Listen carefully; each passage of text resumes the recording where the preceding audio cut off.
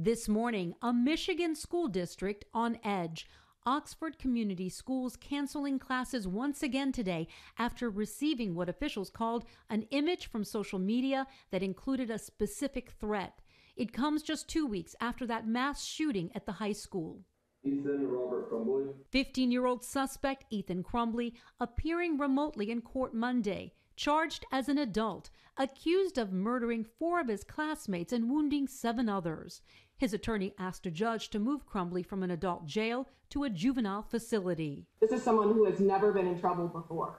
This is not someone who has a history of assaulting kids his age or any other negative contact with his peers. This one isolated incident. That request coming after his court-appointed guardian claimed that Crumbly is too close to other adult inmates in the jail and should be moved due to his age.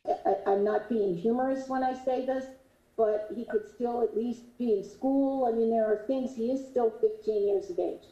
Prosecutors objecting. Calling this an isolated incident, quite frankly, does not do it justice. This was a mass murder at a school, Judge. The judge sided with prosecutors and denied Crumbly's request to be moved. Meanwhile, his parents, James and Jennifer Crumbly, are set to appear in court today. They're charged with involuntary manslaughter for allegedly providing him with the gun. Sadly, today is also the 9th anniversary of the Sandy Hook school massacre in Connecticut. Advocates gathered yesterday demanding stronger gun laws. Hi everyone, George Stephanopoulos here. Thanks for checking out the ABC News YouTube channel. If you'd like to get more videos, show highlights, and watch live event coverage, click on the right over here to subscribe to our channel, and don't forget to download the ABC News app for breaking news alerts. Thanks for watching.